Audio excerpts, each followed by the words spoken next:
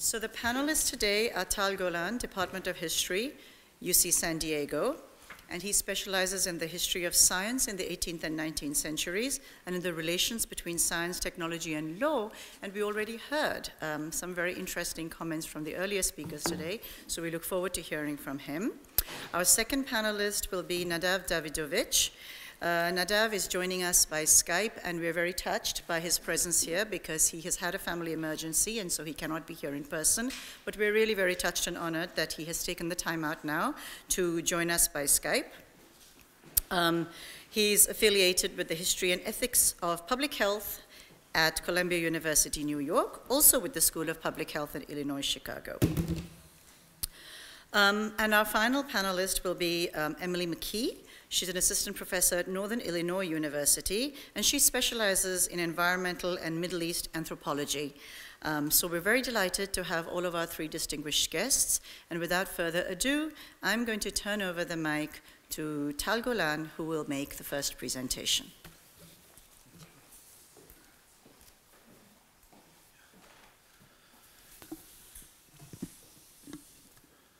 Hello, everybody. Miri, thank you for inviting me. This is shaping up to be an excellent event. So I'm looking forward to learn a lot of things here. I'm going to talk about the waterway system in Israel. Not so much in its Palestinian-Israeli context, but as a internal story of Israeli society, the Zionist project, from a pioneering society to a neoliberal society, and what it means to the natural waterway. Okay.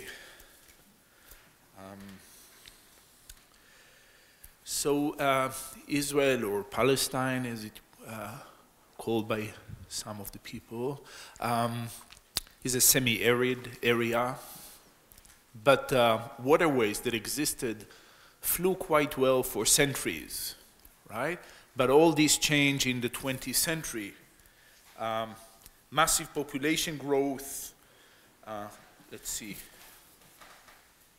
How do I get here to my presentation? All right. So massive population growth and rapidly expanding modern economy mounted pressure on the water resources all over the region. By the end of the 1960s, the young Israeli state virtually tapped all available fresh water at their source to meet its ever-growing needs. And what happened is that the stream beds became outlet to the sea for the wastewater of modern Israel. Agriculture runoffs, industrial waste, and domestic sewage. Now my story will concentrate on one of the rivers, the Kishon River in northern Israel, because it reflects very well those changes. Of all Israeli waterways, the Kishon probably suffered the worst fate. The river runs first, so the river comes out at the north end of the Samaria mountain range, and it drains it goes to the sea here. This is the Kishon, right here. Okay.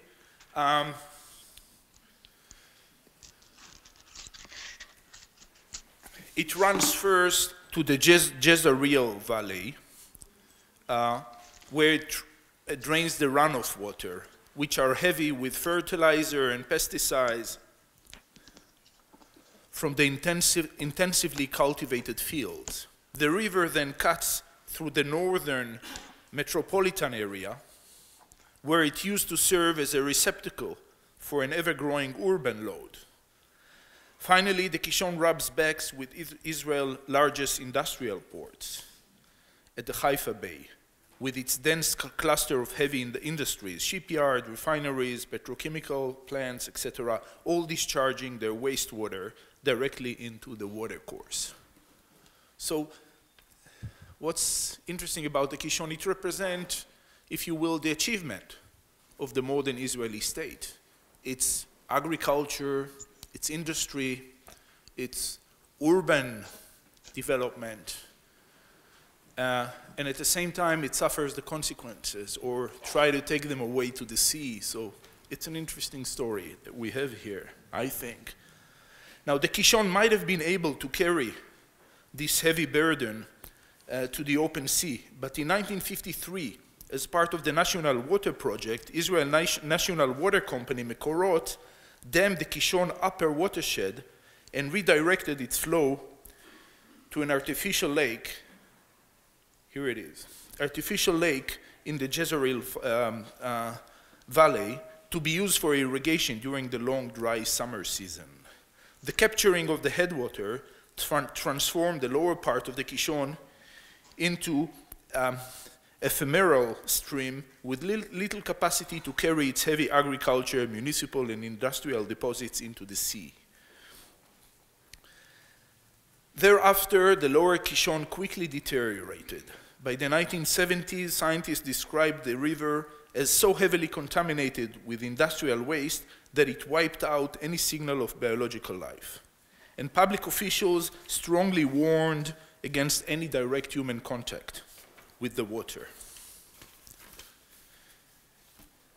Now, the deterioration of the Kishon was monitored closely by scientists and administrators since the mid-1950s. And their reports were digested at least by 5 high-level committees that looked into the Kishon growing problem during the 1960s and 70s. But the Kishon continued to deteriorate, and we can ask why. And some of the reasons were administrative in nature. Water pollution, following British policy, was treated as local nuisance to be regulated by local authorities, which gave permits to licensed businesses in their jurisdictions to discharge their wastewater into the municipal sewer system, provided that their wastewater satisfies certain criteria. But the local authorities were often the main sources of such effluents and had little incentive to abate them. This lack of political will was further augmented by an incoherent political structure. The refineries, by the terms of their British license, constituted a special zone free from regular municipal jurisdiction. The Kishon Harbor, too, was out of municipal control. And other parts of the Kishon were under the control of various local authorities, each one operating independently. But the leniency should not be reduced to political contingencies. It was an attitude rooted deep in the ideological core of the infant state, which was overwhelmingly concerned with the development of its infrastructure. Well aware of the country's meager water supply, Israeli legislator had developed early on a powerful legal framework to administrate the water resources. Topping those efforts early on was the 1959 water law that vested ownership of all water resources below and above ground in the state, and equipped the Water Commissioner Agency with extensive powers to oversee the allocation and protection of these water resources. But this regulative machinery did not consider all drops of water alike. Settlement plans were rarely abandoned because of the cost of water supply, but water escaping to the sea extorted far less consideration. The establishment in 1966 of a new government-owned plant, Haifa Chemicals, on the bank of the Kishon could illustrate further the environmental consequence of this Zionist ideology. Well, this is how the plant looks like at night. Using original patented processes, Haifa Chemicals converted Israeli rocks that were mined and shipped from the Negev into valuable products for use in agriculture, industry, and food production. Nothing, at the time at least, came closer to the Zionist dream of a flourishing, sophisticated industry built upon Jewish brilliance and local resources. Still, becoming a global producer of fertilizers, Haifa chemicals quickly became the Kishon worst polluter, discharging thousands of cubic meters of toxic waste into the river daily. Keep in mind, though, that the industrial effluent was not the only source pouring into the Kishon. A much larger source was the domestic sewage generated by the growing population in the region. To address the problem, a regional sewage treatment plant was erected in 1961, the first in the country on the bank of the Kishon. But the capacity of the plant was quickly outstripped by the growing population, and as the overload built up, the plant's output deteriorated and malfunction multiplied, ending up in the Kishon water. A lot of raw and certainly hefty discharge soon overpassed the natural flow of the river. Now, during the 1970s, the treatment plant went through a major upgrade, which was a part of an overall reorientation of the national water policy, which was driven by the growing recognition that the young country has reached its limit in developing freshwater resources. The massive activities involved in the national water carrier had come to their conclusion, and the influential water community turned to the development of wastewater recycling projects. The 1970s saw Israel developing advanced scientific and administrative expertise in water reclamation, quality management, and conservation. However, this new program was driven by the same old ideology. That is, by the growing gap between the ideological objectives and the realities of water supply. The goal was to have treated wastewater supplying the greater part of agriculture irrigation by collecting the improved output of the regional sewage treatment plants in seasonal impounds where they were diluted with agriculture runoff and used for summer irrigation.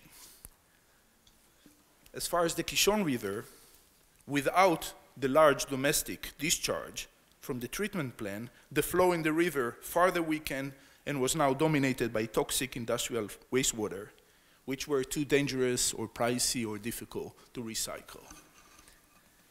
Okay, so this is the first part of my talk, which I basically want to argue that the demise of the Kishon was considered an acceptable price, perhaps necessary for progress and prosperity of a pioneering society. The second part is what happened to a society once it matured, and the pricing system or value is changing, making the Kishon into a different object, a proving ground for the morality and viability of a flourishing society. The change started in the late 1970s with the fall from power of the socialist camp, which were at the helm since the early days of the century, and the rise to power of the liberal right coalition that came to be known as the Likud. Some of the implications of this change were indicated early on by the new head of the Knesset Powerful Internal Affairs Committee, Yosef Tamir, a liberal lawyer who had little sympathy with the agricultural sector, and promptly added environmental protection to the committee's title and ordered the water commissioner to take immediate action to reduce the pollution in the Kishon. The Water Commission reluctantly moved into action. In 1978, it issued an executive order to 10 of the largest polluting plants, which specified the new quality standard for the wastewaters that all industrial effluents must comply with. The new standard was anything but harsh. Nevertheless, to comply, new filtering technology had to be introduced, and possibly also a change in the raw materials and production processes. All these represented a financial burden that the plants were reluctant to carry alone without significant government help, which was not forthcoming. Now, the industrial cluster situated at the Kishon estuary could offer tremendous political resistance. The plant played a central role in Israel's economy, and some of the bigger plants were actually owned by the government. Moreover, the plants provided a livelihood to thousands of residents in the Haifa area and were backed, therefore, by the Histadrut, Israel's powerful umbrella labor union, which controlled much of the local politics. Facing resistance high and low, the water commissioner avoided confrontation, abstained from taking punitive actions, and thought instead to cultivate cooperation through ongoing negotiation. The plans responded with delay and evasion, doing just enough to avoid sanction, but never enough to fully comply. The 1980s saw therefore a little change in the Kishon, but the toxic sedimentation continued to accumulate at the bottom of the Kishon, slowly choking it.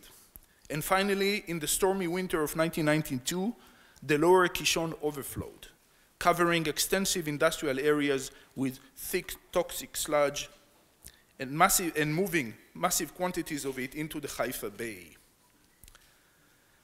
The flooding and its large cleaning bills added new pressures on the political system, and in 1994, a new administrative board was created, the Kishon River Authority, to administer the political, legal, scientific, and administrative effort needed for its rehabilitation. The new Kishon Authority was supervised by the young Ministry of the Environment that was established just 6 years earlier, 1988. But the young ministry was poorly funded and enjoyed neither political cooperation nor public attention. On the other hand, the industrial cluster, which was by now privatized and internationalized by the 1990s, continued to wield tremendous political influence. And any attempt to enforce measures that would add to the cost of production was bound to be presented as a threat to the viability not only of the plants, but of the entire region and even the nation at large. The Kishon Authority failed, therefore, to make immediate mark on the politics of the Kishon. Nevertheless, the establishment of the ministry and the authority reflected an important change in Israeli politics, which was affected by the globalization and the privatization, which are two different phases of the same processes, I think, of environmental politics. So let's talk about environmental politics. Until the 1980s, environmental activism in Israel was the monopoly of a single civil organization called the Society for the Protection of Nature, a grassroots organization that worked through accepted state channels and focused on education and recreation. But the 1990s saw a rise of a new and more aggressive kind of environmental activism, imported to Israel by American Jews who immigrated to Israel. The most important one of them was called Israeli Union for the Environmental Defense. Okay? And the Kishon came up early on the IUED agenda. It was the most polluted waterway in Israel. The polluters were known. The evidence was available. The case was winnable. The problem was that the legal means to pursue the case were all concentrated in the hands of the state. Some were deposited with the water commissioner, who refused to go to battle with powerful rival over water loss to the sea. Others were at the hand of the local municipalities, which were among the largest polluters and did little to stop it. But this political grip, tight political grip, began to loosen up in the late 1980s under the growing pressures of international law. Israel was privy to the international negotiation that culminated in 1976 Barcelona Convention for the protection of the Mediterranean against pollution, and later moved to ratify the various protocols of the convention during the late 1980s. Okay? Now, among other things, the new legislation allowed for the first time public interest group, properly certified as such by the Ministry of the Interior, to initiate legal action in the name of the public. In addition, the powerful water law was also amended in 1991 to allow any person injured as a result of offense to the water law to bring private criminal. So this is the part of the privatization. Usually people talk of privatization in the context of business in Israel, but actually also environmental politics were privatized in Israel, and they made a huge change. Okay? And so in 1994, the fledgling IUED, the Israeli Union for Environmental Defense, surprised everyone by entering a series of criminal suits against the management of the polluting plants along the lower Kishon. And after 2 years of hard battles, the private suit accomplished what no amount of previous intergovernmental wranglings has been able to do. Haifa Chemical was forced to sign a legally binding agreement that required it for the first time to abide by a written industrial waste standard with a clear timetable to do so and a crowded list of sanctions if it fails to do so. The ratification of the Barcelona Protocols gave teeth also to the Kishon Authority and the Ministry of the Environment, especially the protocols for the protection of the Mediterranean Sea against pollution from land-based sources, which was legislated in the late 80s and became operational in the 1990s. It mandated that every discharge into the Mediterranean must be authorized. To that end, an interministerial committee was established, headed by the Ministry of the Environment, which agreed to provide permits to land-based plants only in return for demonstrated improvement in their treatment facilities. Left with little choice, the plant upgraded their treatment facilities, and the neighboring municipality also did so. And by the end of the 20th century, the Kishon started to improve under those things. One more minute and I'm done. But not all scenes, not all past scenes could be washed that easily to the sea, because in 2000 it turned out there was a huge scandal in Israel. It turns out that one of the elite units in the army was secretly training in the river for the past half a century. And the veterans of this unit was now claiming that because of those trainings, they got a rush of cancers among them, and they sued the military. And the military, afraid to open the floodgates against similar suits by other soldiers, refused to recognize them and deny the connection between the polluted river and the cancers.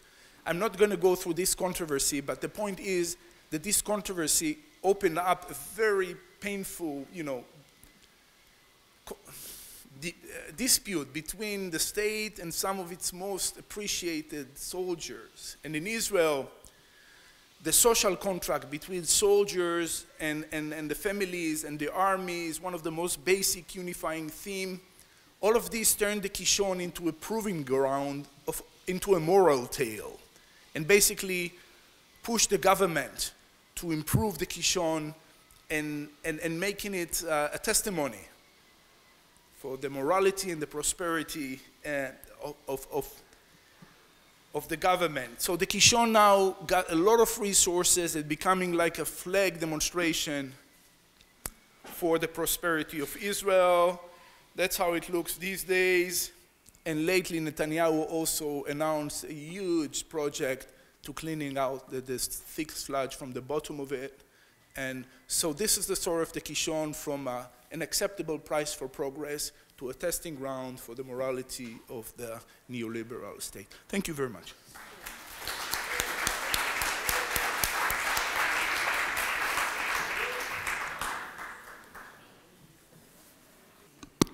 Thank you very much, Tal. I'd now like to invite Nadav Davidovich to give his presentation. And you're reminded that he is joining us by Skype. So thank you very much, Nadav, for joining us. And I'm turning the mic over to you now. Hi, people hear me? Okay, so thanks for organizers, especially for Miri. It's a very sad time for my family, but I'm happy to be here with you. And I think in many ways, Tal's paper, he was talking mainly about quality of water. I'll be talking about quantity of water. I'll be talking about different political aspects. I'm a public health physician, also did a PhD in history and sociology of science. My main position is at Ben-Gurion University, where I'm chairing a Center for Health Policy Research. So my paper is titled Public Health, Human Rights, and Dual Loyalty Water Policies Towards the Unrecognized Bedouin Arab Villages in South Israel. And one of my main questions here, part of environmental health policy in general, is also about, it's a criticism of traditional bioethics and moving to public health ethics and bringing the political dimension to it. So while bioethics help healthcare professionals identify and respond to legal and moral dilemmas in their work, there has been growing interest in separating public health ethics from clinical bioethics. Public health is one function of the complex relationship between the state, institutions, and citizens. Therefore, a conceptualization of public health ethics should account also for the socio-political basis of this relationship. The case study I will present today is on access to water in the unrecognized Bedouin villages in Israel, aims to encourage debate on the contextualization of politics in public health ethics, inter alia through a discussion on the role, responsibilities, and, as I suggest, the dual loyalty dilemma of public health professionals working in a politically conflictual context. So I will start about some general comments about water, health rights, and public health ethics. The right to water, is acknowledged as the basic universal human right, interrelated to other rights, including the right to health and to an adequate standard of living. From this perspective, it is the state obligation to ensure the availability, accessibility, and quality of water for all persons under its governance. It has to do so in an equitable manner and with special consideration of marginalized groups. Rights-based approaches to health employ various mechanisms to hold governments accountable for the realization of the right to water. They may seek redress for rights violations. They may use human rights norms as a framework for proactive policy development. They may mobilize civil society to take action, or they may do several of the above concomitantly. The classic bioethical principles were commonly based on the principle of autonomy, beneficence, non-maleficence, and justice. And with the principle of justice requiring the equitable distribution of benefits, burdens. Some authors underscore that reducing inequalities, and here I'm quoting, by improving the health of the worst of groups, is among the highest priorities of public health research, policy, and practice. The rise of public health ethics as a distinct field in the last 2 decades, complementary yet in tension with the more individualistic-oriented clinical bioethics, brought to the fore ethical questions related to the role and responsibility of the state when dealing with minorities' health and health disparities. And here I'm moving to the question of equitable access to water, perceived as a key factor due to its potential not only to reduce the global burden of disease, but also to help reduce socioeconomic and health discrepancies.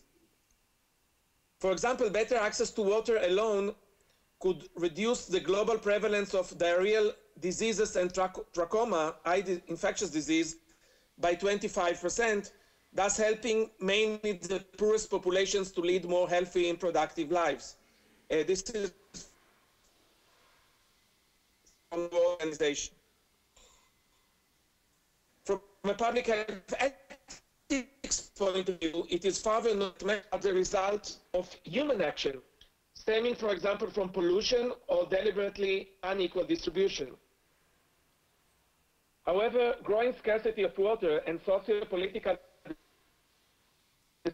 decisions such as the privatization jeopardize the chances for more equitable water accessibility. The UN Development Report pinpoints, for example, that many times, I'm quoting, scarcity is manufactured through political processes and institutions that disadvantage the poor, end quote. So, for instance, as we all know, political and social conflicts play out on water distribution when the party in power abuses access to water as leverage against other population groups. So in this paper, I want to describe the case of the unrecognized Bedouin villages as a context in which political considerations and goals are central in shaping governmental policies on water allocation to a minority group. I argue that this creates dilemmas for public health professionals employed with the government, in as much as such situation forces them to choose between values and principles enshrined in their professional ethical code and loyalty to the government.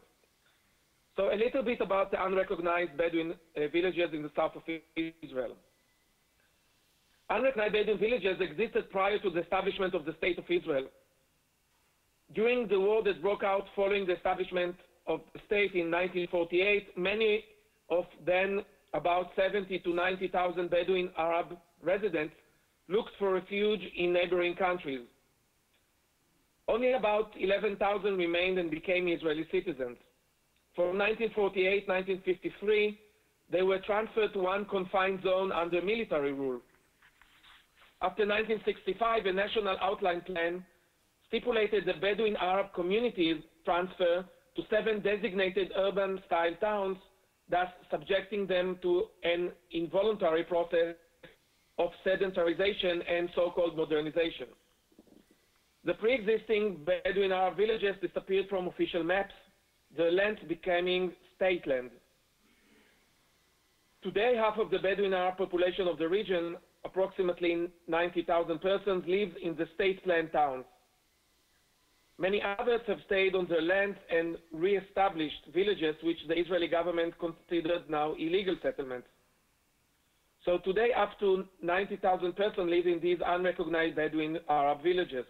As a result of the governmental non-recognition, they are not provided basic social determinants of health such as water, sewage, or electricity, and also social services such as health and education are not entirely available. The privation of the land has led to the loss of livelihoods and rapid socioeconomic and socio-cultural transition. Today, the Bedouin Arab communities are the weakest socioeconomic groups in Israeli society.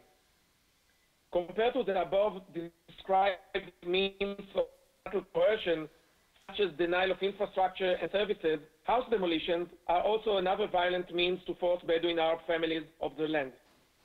Thus, until today, its policies toward the unrecognized Bedouin villages reflect the government determination to concentrate the Bedouin Arab population in specified urban settlements while turning the land into many Jewish urban development, industrial or agricultural areas, and closed military zones. Just to give you some indicators, fertility rates among the Bedouin Arab population is 5.6 compared to 2.7 among the Jewish population.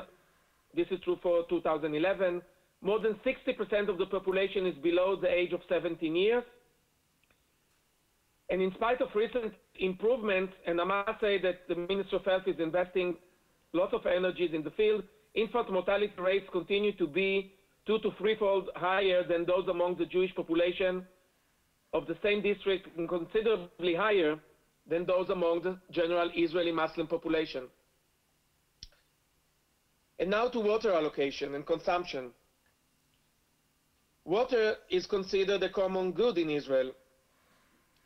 Most of the Israeli population enjoys supply of safe potable water. However, a distinct water distribution system pertains to the unrecognized Bedouin villages. At least 10 families have to jointly apply to a special water committee.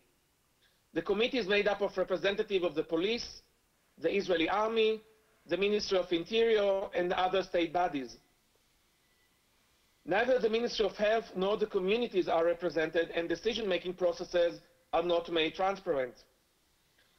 So to give an example, between 2003 and 2006, 86% in numbers, 180 applications were denied in accordance with the committee's recommendations. To date, there are some 300 central water points in the unrecognized Bedouin villages.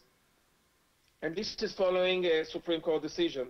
Each point is shared by an average of 250 persons and their livestock. The respective household average consumption is 100 liters per day compared to somewhere between 170, 350 liters per day in Jewish localities in the region. The water points are up to 8 kilometers, which is about 5 miles from the homes, and thus inaccessible according to World Health Organization standards, and maintenance of individual connections from the central water point to their homes. They often lay pipelines on the ground in which the water becomes boiling hot in summer and freezes in winter. Okay, so you have a catch-22 because the central point is approved by the Supreme Court, but then you cannot connect this point to the specific houses. More than half of the unrecognized Bedouin village residents do not have a water point. They travel long distances several times a week and wait for hours in line in order to fill containers at the filling point at high cost. The containers used by unrecognized villages residents to transport and store water are often exposed to the sun for days. The water becomes hot, turbid, and ridden with algae and rust. And eventually, many families are required to get water also from unchecked sources such as wells. Recently, water prices applying to the unrecognized villages were without prior notice. In face of above logistic and financial challenges, many families are forced to extensively limit their water consumption. So now I'll bring the Minister of Health into the story. The Minister of Health plays only a very limited role in political decision-making processes on the unrecognized Bedouin village water supply. It is merely responsible for monitoring water quality at the central water points.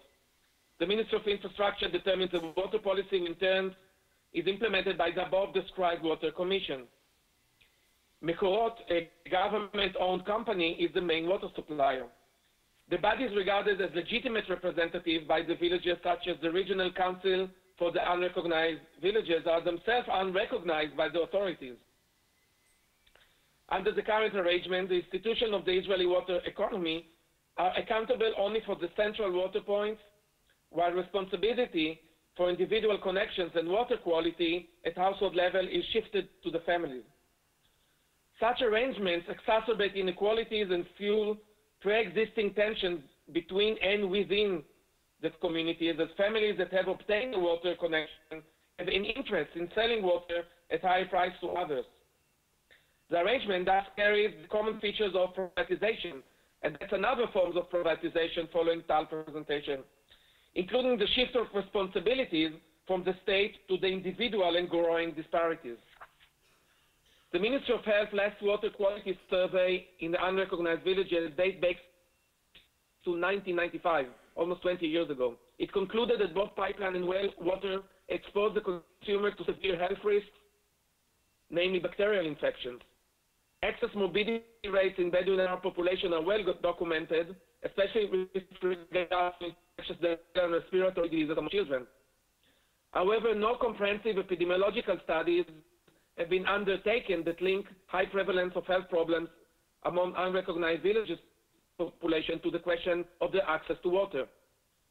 Accepting responsibility only for water quality at the central water points, the Minister of Health refuses to make any statements regarding water allocation, thus distancing itself from the political dimension, as they perceive, of the dispute between the Bedouin Arab communities and the state. In this case, this means that the Minister of Health remains passive in a situation in which a population is denied the basic determinant of health, that is sufficient and adequate water supply.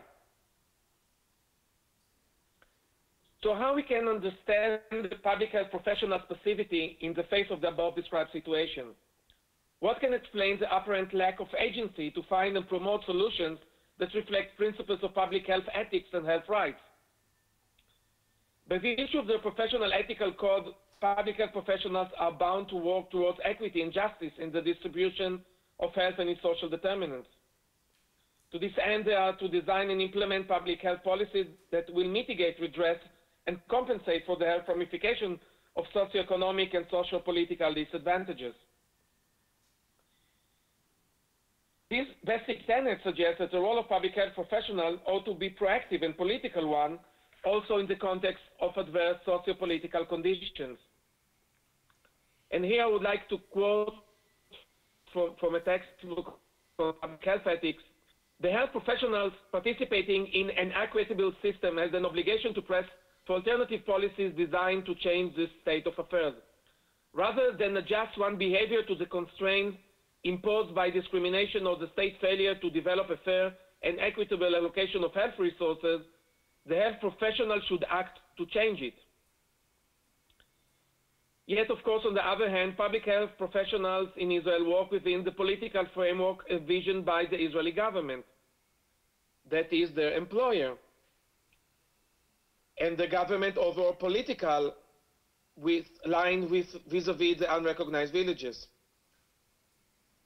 This can mean, of course, that a person working within the Ministry of Health can have a question about his personal professional consequences of promoting opposed public health policies that in our case studies, policies that foster equitable and adequate water provision to the Bedouin Arab communities. It also means that the Ministry of Health operates within a particular framework that may at times constrain its action, for example, by limiting public health intervention to less political and more medicalized areas such as vaccination or screening.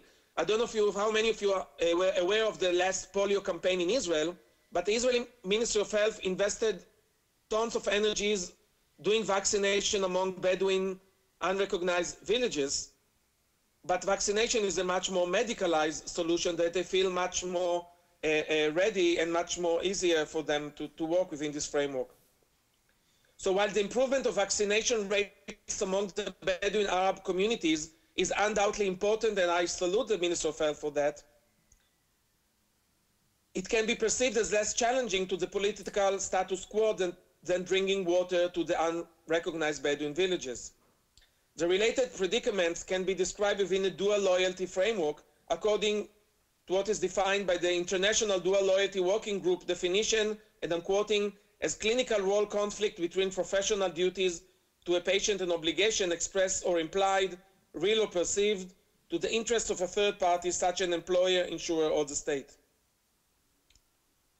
The political conflict between the unrecognized Bedouin village and the state may thus permeate policy-making processes down to the level of public health professionals, individuals, choice and decisions. And now to my conclusion. Our case study has illustrated that the government current water policy vis-a-vis unrecognized Bedouin villages connect the question of water supply to the conflict between the Bedouin Arab communities and the state. The struggle over land ownership thus overshadows planning processes, overriding other value-based and professional considerations, including public health, educational, urban planning, and environmental concerns.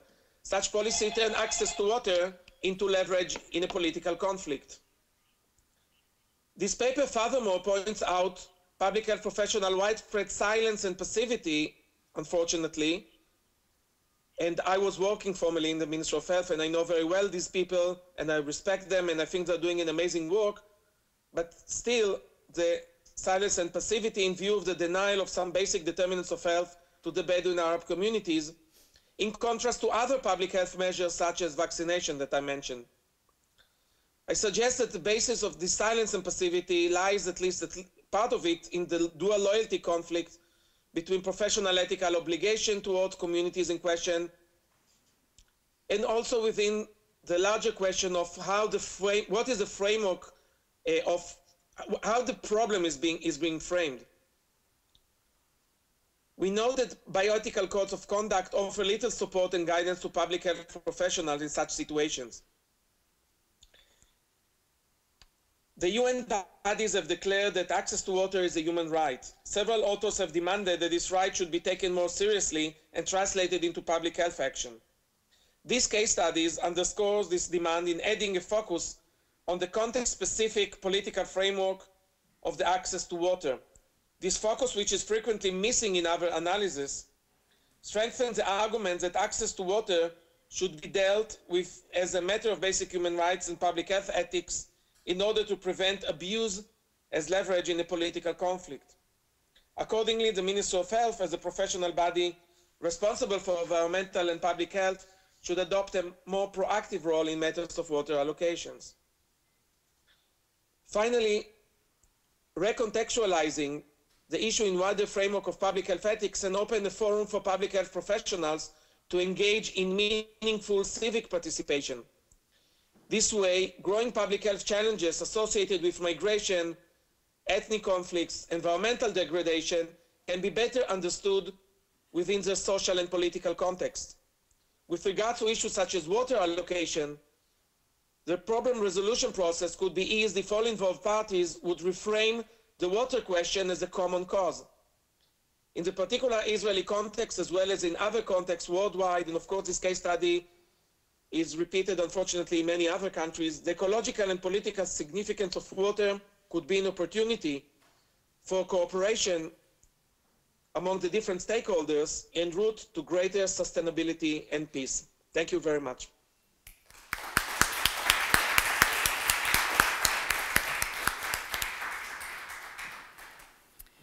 Many thanks, Nadav, for that very thought-provoking talk. And now I would like to welcome our last panelist, Emily McKee.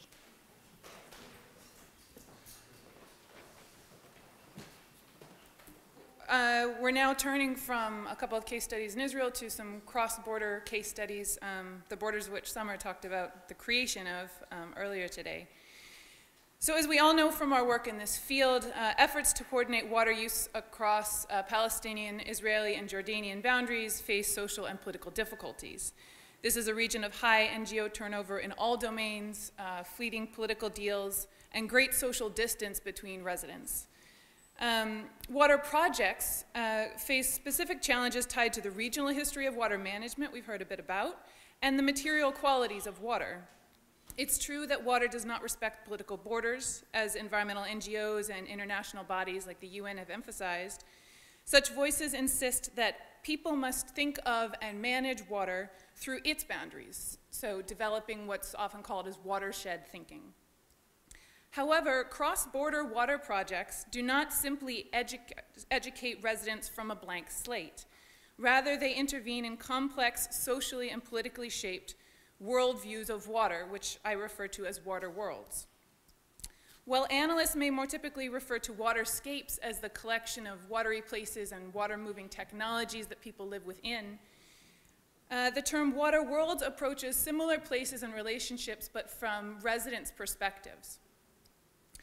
Through ethnographic accounts such as Veronica Strang's in Australia and England, and Shaylee Muhlman's work on the Colorado River across the US and Mexico borders, we know that water and water conflicts manifest according to local meanings and struggles. One group along a river may be debating the management of water and how best to allocate it, while downriver, residents facing a collapsed fishing industry aren't actually specifically focused on the river itself, but are worried about finding any work that they can. In one setting, water scarcity may be understood as a barrier to economic profit, while on another portion of that same river, folks might be more concerned with water scarcity as an affront to human dignity and hygiene. Sorry about the knocking. Though the two groups in either case may inhabit the same waterscapes, they have very different perspectives. They perceive different water worlds. So I use this term to evoke the web of connections that water may have from a given social perspective. Like worldviews, water worlds may seem to be culturally totalizing and bounded, especially when I talk about Jordanian and Palestinian water worlds, but they are situational and not bounded geographically. They can shift with changing technologies and governance regimes, as well as in the presence of different audiences.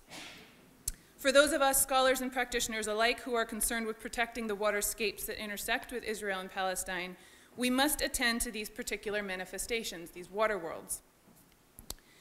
This paper is a work in progress, processing through some of the field work I've done so far among both cross-border water justice and conservation activists and residents of Israel, Jordan, and Palestine from 2011 to the present. So this includes 2 months of participant observation and interviewing with one case study NGO, Friends of the Earth Middle East, in their multiple offices in Tel Aviv, Bethlehem, and Amman. And during that time, I participated in field work with them and interviewed staff from each of their offices. And then more recently, I spent 2.5 months investigating residents' priorities and practices, primarily in 2 communities along the Jordan River. One is a rural northern Jordan village, which I give a pseudonym Muaz, and the other is an Israeli kibbutz, which I call Nativ HaChamisha, or just Nativ for short. Among Palestinians, I've made some observations in Bethlehem and brief site visits in the Jordan River Valley and Hebron regions, and I'm planning more field work this year, so very much a work in progress. Today, looking at one part of this endeavor, I'll share some of my initial findings on residents' understandings of water. And my research suggests that water is actually a different thing for residents of Muaz than it is just across the river in Nativ. Knowing how water is different for these potential partners in cooperative use, and how particular policies, delivery networks, and economic systems shape these understandings can help us develop more practicable and equitable solutions. The holistic viewpoint and socially situated nature of ethnographic fieldwork, I think, is best suited to finding out these kinds of questions about water worlds. So far I've identified 4 particularly salient issues that differ between these water worlds, and I'll discuss 2 in some detail and then just mention the other 2, and we'll be very interested to hear what you all find most compelling or most questionable among them.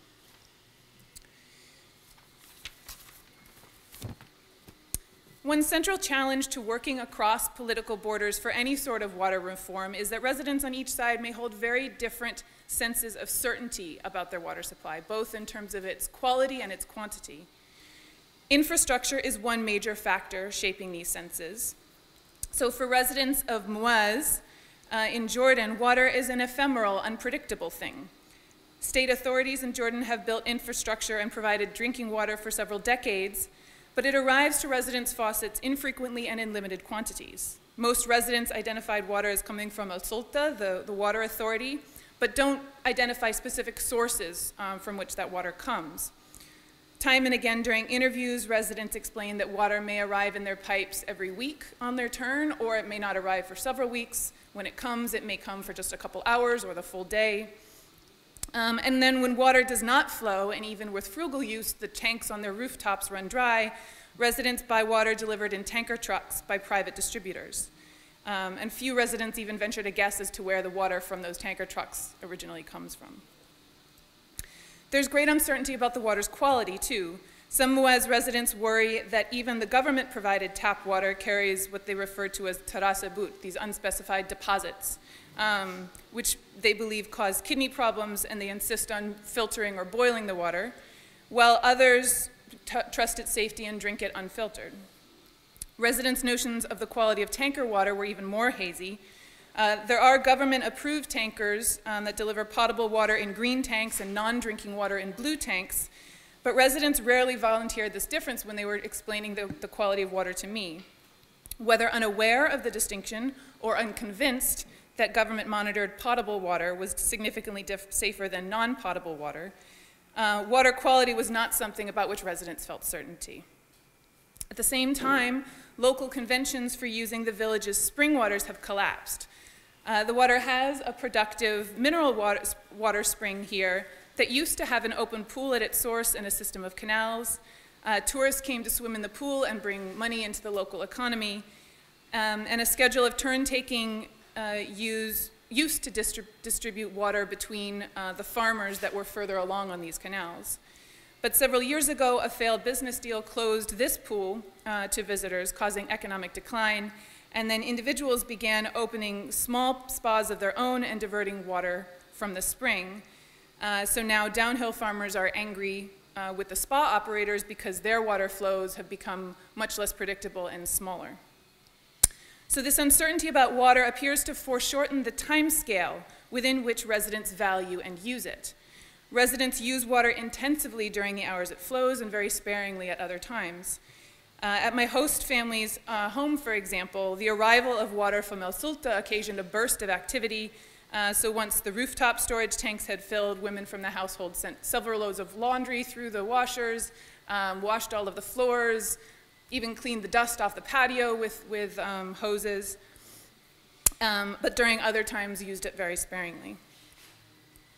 Across the border, different restrictions and opportunities, as well as residents' perceptions of their own political potency to shape infrastructure, made waterscapes more predictable. In Israel, residents knew when they would have access to water and where it would come from. And here I'll note that in the region in northern Israel that I'm dealing with, there were no unrecognized villages. So the situation that Nadav is speaking of is very different.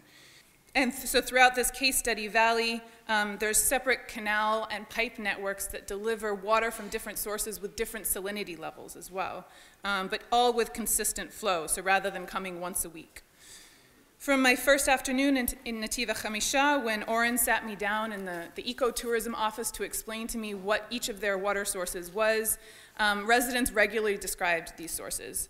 So they named the deep mountain wells that supply their drinking water, the valley springs that give saline water to agricultural enterprises throughout the region, as well as the local springs from which only Nativ draws water for its fish raising business. Participation in local water management is also relatively widely distributed, as the Regional Water Association includes members from most of the area, moshavim and kibbutzim. During my last day on the kibbutz, a water cut became, in some ways, the exception that proved the rule. So I was copying archival material in the office when a call came that a supply pipe had burst and drinking water would need to be shut down for the kibbutz. But the secretary's fluster and the flurry of phone calls that resulted suggested how very rare an occurrence this was, so rare that no bottled water was even kept in the dining hall, I found. But within 4 hours, the main had been repaired and water returned to the pipes. So water is a steady feature of Nativ's household and farming landscapes. The transparency in water planning and budgeting, as well as knowledge of the particular sources and their salinity levels, makes water a known and predictable entity. Likely as a result, residents engage a really complex calculus to assign value to and use different kinds of water. And so though I don't have time to go into a lot of detail on this right now, residents' certainty about the salinity levels and the different pricing that went along with these salinity levels was key. This allows area farmers to engage in long-term planning and budgeting, as well as research and development into different kinds of agricultural enterprises that use these different kinds of water. And I mentioned value a moment ago, and the ways water is assigned value constitute a second key feature of these water worlds. Using pricing to control water consumption is a common approach of water planners, but it was very controversial among regional residents. In large-scale reform plans proposed by international donors, two principles, belief in a rational, normative consumer who will use less water once the prices rise, and the need for cost recovery, these two things often associate raising water prices with a modern, efficient water delivery system. However, such pricing plans are also ways of asserting power, and opinions on their efficacy and justice are largely divided among regional residents along class and nationality lines. Israelis with whom I spoke widely agreed with cost controls. In Nativ, residents pointed to their own recent experiences with privatization as evidence. So like many kibbutzim in Israel, Nativ was once an economic collective, and until the 1990s was the case, services they received in turn for their work and membership in the kibbutz included water to their homes. In 2010, the kibbutz installed meters to charge residents for the volume that they used. As one resident who knew the figures on consumption before and after privatization told me, quote, "So the behavior, in short, it is very simple. The minute they started to pay money, they started to decrease the amount of water being used. And I'm telling you, it is no different from all privatization of any other area," end quote. Concerns about the negative consequences of individualizing costs seemed to center entirely on aesthetics. Many residents lamented that once water costs rose, their neighbors simply shut off the sprinklers and let their lawns die, turning brown and ugly like this. As we sat in the kibbutz office one morning, a lifelong member told me, quote, "If you had come here 4 or 5 years ago, you would have seen it all green, all lawn. Today, it's already desert," end quote. However, these aesthetics also hold deep moral meanings for residents, especially for the generation that built the kibbutz. Given Zionism's charge to green the desert and the deeply Zionist commitment that many residents felt, To admit that the kibbutz has turned back to desert was to suggest some degree of failure in their mission to green this wilderness. To counter the browning of their kibbutz, members decided to put drought-tolerant plants in public spaces and run new water lines through the kibbutz that would carry a separate pipe full of saline, relatively saline agricultural water.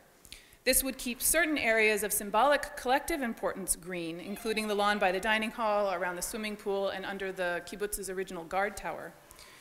Both the choice of where to water and the great work and insistence that went into keeping wide lawns in some places are strong indicators of the moral importance of aesthetics. Specifically, water use for the communal pool, pictured here, as well as residents' explanations for its importance, demonstrate central struggles within the Nativ community over questions of individual rights and responsibilities to the nation. Stories of the kibbutz's early years always include description of the beastly hot, dry weather and the founder's sacrifice for the greater good of Israel. And at least some of the residents saw their recent cutback on water as a, quote, Zionist act, answering a call in the country, on all of the country's residents to conserve a scarce resource. However, center-periphery relations within Israel can be tense, with periphery residents feeling that their harsher lives subsidize more comfortable lives in the center, center being around Tel Aviv and Jerusalem area. So for some residents, features like the swimming pool and lawns are well-earned rewards. One evening, as I sat chatting with one of the kibbutz's strongest advocates for water-saving plants, he asked me, "Have you been to the pool to relax?" "Yes," I replied. "So you've seen it. It's like Ireland," he said. Because he, the pool manager, pours water on it, and I think it's right. When people live in a place like this, you deserve a place to go to that looks like Ireland, end quote. So in this view, water use for aesthetics is a right, something earned by periphery residents regardless of national water scarcity. Whereas at a national scale, water use and distribution were deeply moral issues, at an international scale, water could be treated as just another commodity. As one Nativ resident stated when I asked whether Israel should give more water to Jordan, quote, "I think that yes, there's no choice. They don't even have a place to desalinate from. But what's to give? They'll pay for it.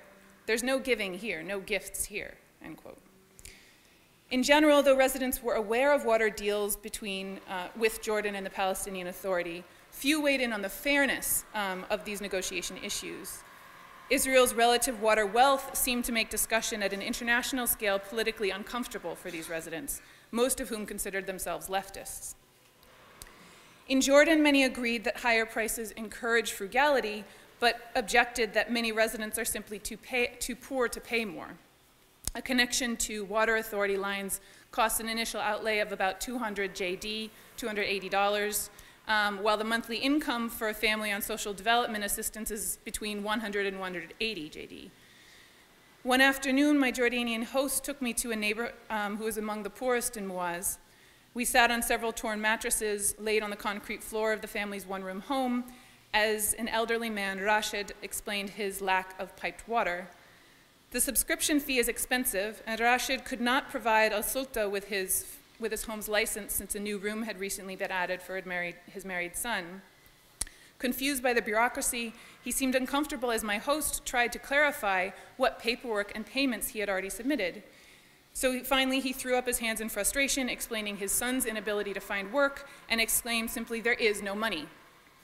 With no connection to the public supply, Rashid turns, like many families, to private deliverers, but this tanked water is about 20 times more expensive than public water per cubic meter, which quickly diminishes his government stipend. So Rashid feels caught in a cycle of untenable bills and baffling bureaucracy. The next day, I visited a regional water administrator, engineer Wasim, in his office and told him of Rashid's dilemma. I asked how such a problem should be solved. "There are payment plans for poor families," Wasim replied, "and besides, he would be willing to bet the family has other luxuries like a phone." Quote, the money, is not a problem. It's a problem of management, let's say, and planning by that poor person, end quote. So Wasim's great frustration is the refusal of each Jordanian citizen to realize his responsibilities. He calls loudly for his rights, Wasim said, but fails to admit that, quote, "you must pay the bills in order for the government to be able to serve you," end quote. So Rashid and Wasim demonstrate Jordanians' disputed notions of responsibility. many residents expected the most powerful to provide this necessity of life to the masses. These explicit calls on the government or international donors to provide imply a connection between power and responsibility. And this expectation is consistent, I'd argue, with a monarchy where the king is portrayed as a patriarchal caregiver and where powerful families gained their position largely as providers for the less powerful families around them. So loyalty is owed to one's provider. In contrast, Wassim calls on residents to take individual responsibility and consider their impact on the national water supply, to orient themselves as members of a Jordanian nation, not just a tribe or family. So these debates about individual responsibility and resources are enmeshed in larger societal debates about modern political reform, in quotes, and the role of tribes in Jordan. So without time to expand on the other two issues, I'll address them just very briefly. First, social suffering. Trying to change water use behavior with any reference to the wider region triggers memories and narratives of social suffering tied to Israeli-Arab conflict. Kibbutz members discuss their sacrifices in choosing a harshly arid plot by the border, exposed to shelling from militants during the settlement's early years. They highlight their industrious use of water to make this green spot in the desert. Palestinian and Jordanian villagers speak of the unfair monopoly that Israel took over water. Relative deprivation, so the awareness of one's own scarcity in relation to the relative abundance around them, was very important for these residents. Such senses of suffering and mistrust can lead residents to shun cooperative water management as, quote, collaborating with hostile Arabs or delegitimizing Israel on the one hand, or as normalizing occupation on the other hand. So second, when I refer to salts, I'm referring to two things. First, my research has shown the context dependency of definitions of good or quality water. So there's no uniform understanding regarding salinity, organic and mineral content, or temperature across these different economic systems. And second, desalination is becoming increasingly important, particularly now that large quantities of water can be desalinated in Israel at relatively low cost. It's unclear how this technology will influence water use, but it does seem to be changing residents' understandings of water scarcity and of the geopolitical importance of fresh water. So in some ways, decoupling territorial conflict from water access. So analysis of residents' understandings of water as a substance and as an element of their social worlds is useful for scholars and practitioners in cross-border projects. In either role, we need to know what water means to the water users with whom we work. The water worlds perceived by Jordanians, Israelis, and Palestinians can be very different, stemming from more material and systemic differences than can be changed by environmental education alone. From the pipes and canals bringing water to residents, to the governance norms that regulate information flows and price changes, to the livelihoods this water sustains and the family structures that organize them, very different realities face Jordanians, Palestinians, and Israelis. This talk has focused on differences between water worlds. There are, of course, key similarities, some of which have facilitated cross-border projects from their beginning, such as arid climate and concerns over scarcity. My focus on differences aims to facilitate water projects that take the priorities of residents seriously so that differences can be understood and bridged rather than paved over or put aside. So I've suggested certainty, sense, salt, and suffering constitute 4 issues of particular salience. And these issues combine infrastructure, power relations, and political discourse. So cross-border projects require both cultural translation work between these water worlds, as well as dealing with the material differences that these residents are facing. Thank you.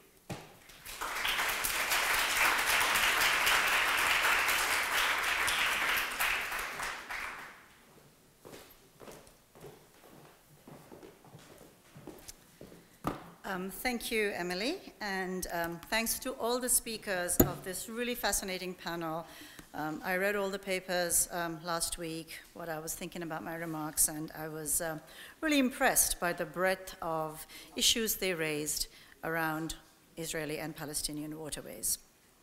So to me, one of the most interesting things was reading these papers and listening to these talks, because I don't come from a Middle East water background. To me, what was really interesting is the transparency of acceptance of the symbolic value of water in all of these panels and talks, as well as the morning's panel. If you compare it to the analyses of a basin with which I'm more familiar, the Ganga-Brahmaputra-Meghna basin, shared by many countries, India, Bangladesh, Nepal, China, Bhutan, water is mainly talked about as competitive in its multiple uses: agriculture, drinking, industry, ecosystem uses, a little bit maybe fisheries. But the competition in this literature is the competition for water. The dilemmas and problems are around water as a resource. What I found exceptionally interesting about this set of panelists, and as I said, the morning ones also, is very different kinds of competition and very different kinds of dilemmas and conflicts were raised by these talks. For example, let us take Tal's discussion. This discussion was on the Kishon not merely as a carrier of water, for which water had competitive uses, but a direct discussion of the role of this Kishon in state-making and the competition between its financial value to various entities in the state and its ecosystem value, which the lawsuit that Alon Tal and his group brought raised. Let us take the second kind of competition that these papers reveal, raised by Nadav. Here you see that water is being denied to the Bedouin region, but not denied to other regions. And the competition here and the conflict here is amongst the physicians, who are now torn between their duty to suffering people as physicians and their duty to the state of Israel as loyal citizens. This too is a competition generated by the uses of water. Let's look at the third competition we find in Emily's paper. This is a competition and a dilemma and a conflict of meaning, where to some people, for example, in the Nativ kibbutz that she discusses, there is a symbolic value and a deservingness to having water and beautiful lawns when you live in a place like this, as her admirer of Ireland told her, and versus the suffering of Rashid, who says, life is harsh. You know, I can't pay my bills. I can't deal with life. What am I supposed to do? You know, the meaning of water to the people in the Jordanian area that she worked in are extremely different. So it was fascinating to me to see how the multiple competitions and dilemmas generated by water seem to be about many things other than water. And it's refreshing to me to see that tackled head-on in this panel, because I don't think that all the other multiple basins where there is competition for water are so transparent about the symbolic value of water, the water's use as an instrument in state-making.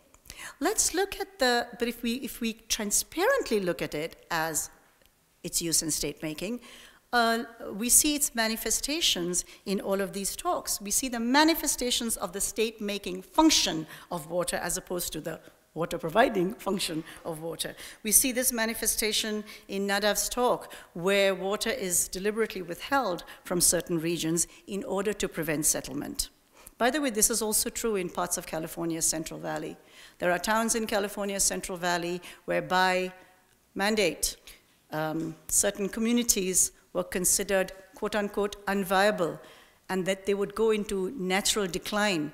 And because there was going to be natural decline anyway, we're going to withhold sewerage and water services from them, because they're naturally unviable. So this is not unique to the Israeli-Palestinian situation by any means. Another also a manifestation of state power. Another manifestation of state power that we see in Tal's talk is that not all drops of water were treated equal, he says. Certain uses of water are going to be denied, but the settlements are never going to be denied because it's a manifestation of state power. We see this manifestation of state power and state making, more than manifestation of state power, water as state making, in Emily's discussion, where on the one hand, pricing is treated as something that is a rational response to scarce water. But in yesterday's talk, we heard that there was discussion of desalinated water from the Ashkelon potentially going into pepper production. It's clearly not rational in some contexts, but rational pricing is not rational in some contexts, but rational in others, because we see water as a state-making instrument beyond its own, its wateriness, so to speak. And this really leads me to Samer's talk earlier this morning. He made a very strong case. He said, bring back the materiality. A lot of the economics literature that I'm familiar with is all about the materiality of water. To some extent, we have to sometimes push analysts to look at its symbolic value. Here, the symbolic value and the instrumental value of water dominates. And I want to conclude my discussion with an agreement with Samer's call this morning to bring back the materiality, bring back its intrinsic value in our discourse, because that intrinsic value may be something that people across borders are likely to resonate with over time, even if not immediately, and are likely to understand as potentially drawing people together as opposed to the act of state-making, which inevitably cannot draw people together.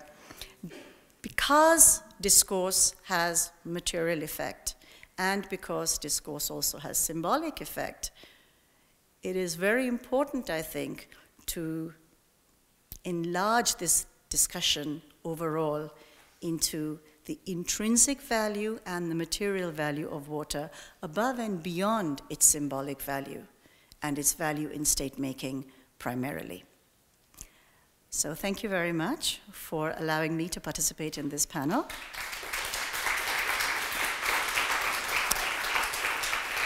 I'd like to open up now to the floor for questions. I'm sure you realize, since we are running a little bit behind, we are going to have to steal a little bit of time from lunch, but I know that few talks can be so fascinating that they overcome the power of the stomach, and so we'll just try to steal maybe 15 minutes. Is that okay? 12:15, we'll open up instead of 12? Thank you. I have a question for Emily, and also at the break, I want to give you a reference to a paper on some interviews of Jordanian households on water use. But Emily, when you talked about the pricing of water, you talked about it in the context of privatization. Mm-hmm. And I'm not the only economist in the room, and pricing water is not equivalent to privatization. So I was wondering if you could elaborate a little bit about that connection that you made. Thank you. Thank you. So in part, this is using emic definitions and not being entirely clear about when I'm using my informant's definitions and when I'm using my own. But in general, when folks talk about pricing water, especially in Israel, but also to some extent in Jordan, they talk about it as privatization because in most places where individuals haven't felt the pricing themselves, it's because they're in these collective kibbutzim settings. So when folks talked about pricing reform in the kibbutz, it was pretty much always in the context of their experience of privatization, when the kibbutz went from collective to individual household paying for water. In Jordan, a lot of the pricing subsidies are both national and international donor-led. So when there's discussion about pricing reforms trying to regularize or raise, depending on the vocabulary, costs, folks respond to it in terms of, this isn't something I should have to pay for individually, this is something that should be subsidized by the larger good, excuse me. So that's why I refer to it as privatization. I'm not an economist, so there may be a particular definition of privatization that I'm not familiar with. So I noticed that Nadav was very clear about his orientation of social justice and how it is important to declare oneself in a certain way, that it's not really a question. So for Emily, for example, I was wondering about the, you focus on meaning, and I was wondering if you can say something about how that relates to material kind of frameworks, right? The other thing is, are all meanings equal, or are they not? And if they are not, what makes the case for social justice that is really different from, I mean, you talked about power relations, but I was wondering if you can at least like elaborate a little bit on that. Mm-hmm. I think we have to look at meaning and materiality as entirely co-constitutive. I mean, to give one example, the understanding that a resident has of what gray water is, what reused water is, whether it's dirty, polluting, or an efficient, logical, economic solution is going to change the way they use it and the way they, or block the project. So these kinds of meaning materiality things are totally tied together, and the meaning that they understand is based on the materiality that they perceive. Do they perceive there to be dirty particles still in the water, or the life force and waste of somebody else is still in that water, so they don't want to drink it, right? Or put it on their crops. So I think they're entirely bound up together, and how we understand boundaries, as you were talking about too, is very much, it creates even more strict material boundaries in the land when we see things in a particular way. So it's a cyclical, co-constitutive process. For the social justice question, at least for my project in particular, I see this very much as sort of step one, figuring out where people are in their understandings of watersheds, because I think this is not where I would like to stop my work, but this is trying to understand how you have a meaningful dialogue with people. One has to understand the kinds of perceptions that they have first, to then be able to try to bring about a more just solution where people see real. There are blinders on certain folks, especially in the kibbutz, where they live in a region where there aren't any unrecognized villages, there aren't any Palestinian citizens, there aren't even any Palestinian municipalities there. So there's a lot of things they don't see. And so understanding what those blinders are doing to how they understand water is an important step to try to figure out how you make those power imbalances most visible, most understandable to people, so that they can then be righted. First, I would like to thank the panel for raising these issues of equality and equal rights to such a basic thing as water. Because after my month in the West Bank, where the settlements are green and swimming pools and water running down the gutters versus the Palestinian towns with their small black water tanks and very, very little water, it's a huge issue, and I think it's the key and the thing. So mainly, I'm thanking you for bringing it up. No question. Okay. Thank you very much. I'm going to call this session to a close because we're already late for lunch. The speakers are here. I'm sure they'll be delighted to talk with you informally off the podium.